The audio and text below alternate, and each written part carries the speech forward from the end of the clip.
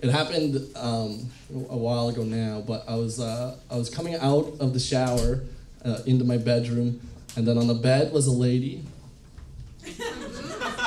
It's a real story, man. Come on, fuck. Real story. And then in the window's up high, because remember, basement suite. There was a light shining in, and I was like, man, what the fuck's that? So then I walk up to the light, and then right away, boom, big dude appears in the window, and he shines a flashlight on his face, and then on his jacket. And on his jacket, it says police. So I was like, oh, shit. So I open the window, I'm like, what's happening? And he's like, we got a report of a strange man looking in your window. I was like, holy shit, I solved the case. Like, I found the dude, he's right here. And he was like, no, this guy was masturbating. And I'm like, oh, okay, gross. But also, why didn't you come to the door?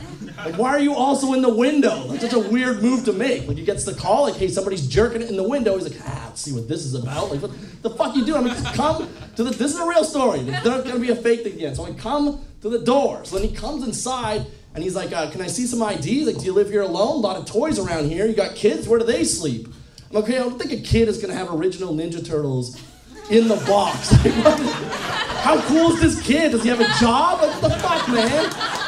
God. And he starts opening drawers. I'm like, is he allowed to do that? I had to go in the bedroom and hide all the drugs. Like, don't worry, just the cool ones, the fun ones. You know, like mushrooms. Woo, that's a good time. That should be legal. It will be soon. You know, LSD, same fucking thing. Ketamine, fuck yeah, it's a good time. MDMA, all that shit, hide it. And I come out and this is what it's saying. He's like, okay, this is what you're gonna wanna do. You wanna put new curtains, you're gonna put them on the bedroom window and the bathroom window, because we don't know which window he was looking in. Any questions? And they're like, yes, I have just one question. Could you guess which window it was? Because it was the bedroom and this lady's in there and this dude's jerking it. I'm gonna find him, I'm gonna beat his ass. But like, if it was the bathroom, that was me in the shower. And I don't know, man, I'd be kind of flattered, to be honest. You know, I'm just showering and some dude takes time out of his day just to make me feel better about myself. I'd be like, oh, fuck, thanks, man.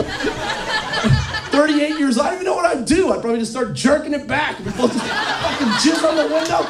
No, we become friends after. Everyone's like, how'd you guys meet? Like, whoa, fuck. Long story, man. Got a lot in common. Stroke of luck. Anyway, good to see you again, man. We'll see you.